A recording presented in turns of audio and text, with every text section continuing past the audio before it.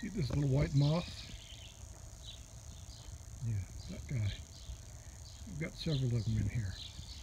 They're laying eggs. I'm going to show you one of them. Alright, that little caterpillar right there is what they're laying. You've got a couple of choices here. You can go through and look.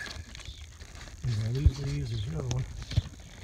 And pluck them off there, squish them where they're at. Or you can use BT. BT will kill them in the course of about 24 hours.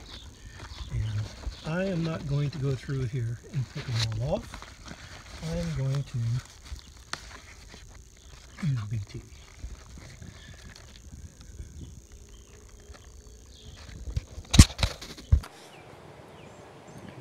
Alright, here's my BT. There's the bottle. They come in different, from different companies, but it will be the same thing. There's mixing instructions on the back here. It breaks it down by what type of vegetable and tells you how many teaspoons per gallon. Everything that I'm applying it to, it says 2 to 4 teaspoons per gallon.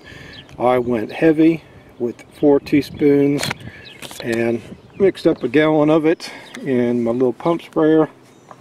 And as you can see, labeled it BT 4 tablespoons per gallon. And I just did 3 rows of greens.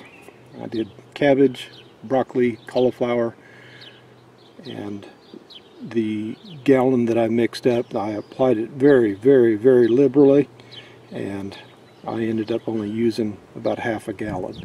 You can get a bigger pump sprayer if you want to.